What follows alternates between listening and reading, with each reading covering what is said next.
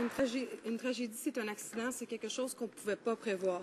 Dans le cas d'Ashley Smith et de trop nombreuses femmes qui sont atteintes de maladies mentales, on pouvait voir ça venir.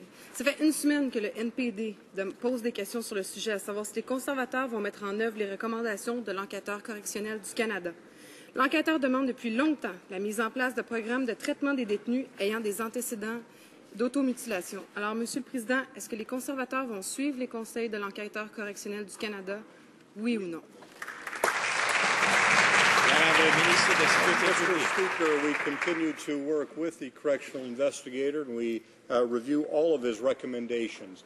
However, I would note that the NDP, while consistently speaking on behalf of prisoners, never speaks out on behalf of the victims of these prisoners, never talks about the damage done to people outside of prisons. I wish they would take a more balanced view about what it means to have a safe society, not simply the individuals in the prisons, but those who are abused outside of the prisons.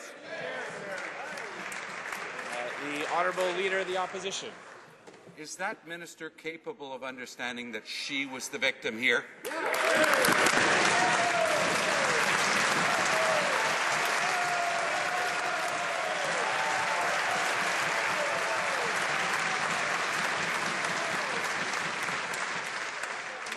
Minister of Public Safety.